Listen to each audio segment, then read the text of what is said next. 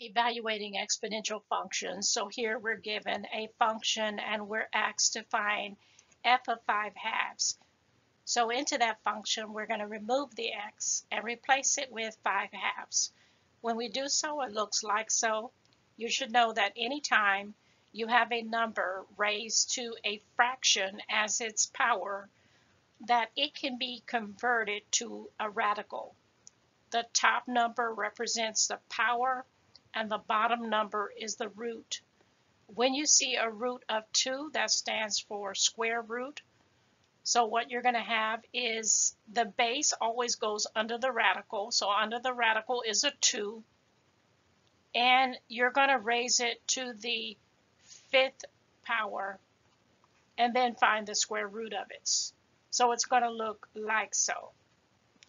When we multiply the number 2 5 times, it equals 32.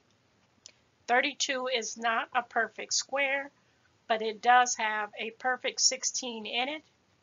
You're going to solve the perfect, and it's going to go outside in front, and the non-perfect will remain under the radical symbol. The square root of 16 is 4. The 4 goes outside, and the 2 stays underneath to give you an answer of 4 radical 2.